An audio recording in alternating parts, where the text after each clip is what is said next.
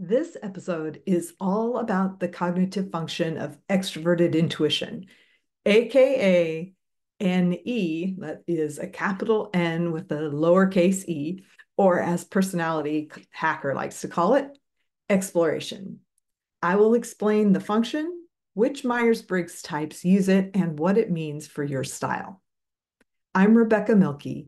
As your visual identity guide, I take you on a journey of self-discovery so you can align your inner and outer self, show up confidently, and contribute your gifts to the world. Before we jump into extroverted intuition, I want to invite you to take my free style personality quiz. Find the link in the show description or at my website, signaturestylesystems.com. Okay, extroverted intuition defined is real-time pattern recognition oriented around the question, what is possible? It's characterized by optimism, spotting opportunities, and brainstorming new possibilities. It thinks in analogies and gets its best creative ideas in the moment, especially while brainstorming with others. It has a drive to learn through exploring, and it loves novelty. And here are some ways that you can communicate NE visually. Combine disparate concepts within a single outfit. So some examples I've seen in the past, which is probably a lot of years more than your past, but anyway, the people who popularized wearing chucks with their ball gown or shorts and tights are undoubtedly using this function. The rest of us can adopt it once our eyes adjust. Um, and that happens at different paces for different people. But the higher up extroverted intuition is in your cognitive function stack, the more likely you're going to do these things just for fun. So I do not have extroverted intuition in my stack, and I am willing to tell a story on myself here. When I was in college, and this was probably around 2012, so about 12 years ago, I just decided one day I would wear shorts and tights. And the tights, okay, so the shorts, I'm pretty sure were like some kind of burnt orange or something. And then the tights were, I think, a pattern, like white with multicolor pattern on it or something. And I mean, I didn't get kicked out of any classes or anything, but it it wasn't authentic to me, and I never did it again. But I see people wearing this kind of stuff all the time. It's super cute. So anyway, moving on. So the disparate concepts can be extended to the idea of pulling things from different times in history. So this is, up at like at a high level, it might be something crazy like wearing something that's super contemporary today with something that looks medieval and it looks cute together.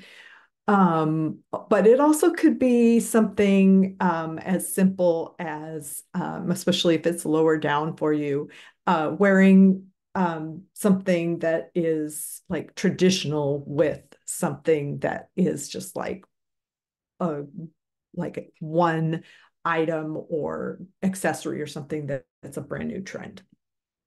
Um, okay, so you may wear an outfit that's completely contemporary today, and tomorrow you wear a completely retro outfit, and that can be consistent with this personality type because extroverted intuition it's not bound by time. It's atemporal. So yeah, so you don't need to feel like you have to always have a certain relationship to the timeline of trends or anything like that to be consistent with your own style. The exotic, like stuff that's not from around here, also might work really well for you. And this is a creative function. So you might sometimes want to be out there ahead of trends or creating them. Not usually like forecasting trends so much as um, like I just don't want to be like everybody else. So I'm going to do my own thing. And then everybody else likes it and copies you. And then you might also feel a greater need for variety in your closet than some other types, and for creating different outfits with the pieces that you have. So, anyway, those are some ways that extroverted intuition can show up in your wardrobe. And then what types use it? It's a extroverted intuition is a preferred function for all NPs and SJs in the Myers-Briggs system. So if your type preferences are ENTP or ENFP, this is your dominant function. So don't be afraid to have fun with your look and show your creativity. I have heard EN something Ps say before that they should buy timeless classics in order to be sensible or responsible financially. So the risk here is that you will be perceived to be more traditional than you really are. And then you'll miss out on opportunities for spontaneous brainstorming with people or to really be seen for your responsiveness and your ability to see what the possibilities are in the moment.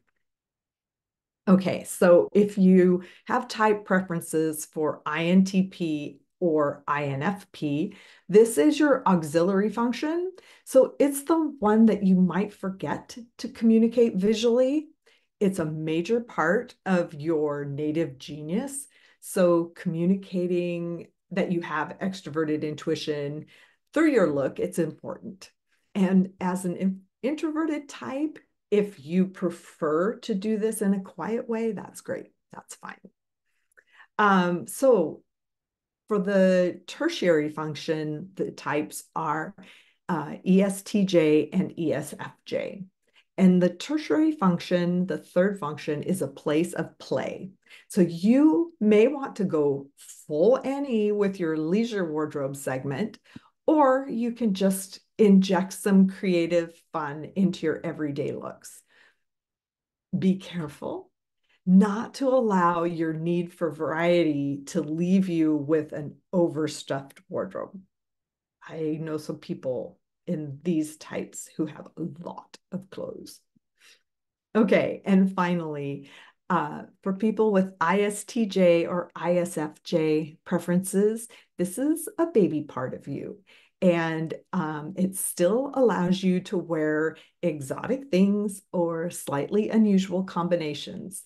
For example, I think I've mentioned before that the hero was ISTJ and he wore African shirts really, really well for a white man who never left North America.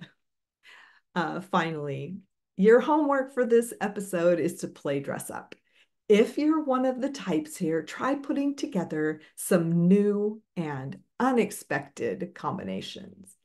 Thanks for being here for Signature Style Systems and have fun being you. I'll meet you back here again real soon.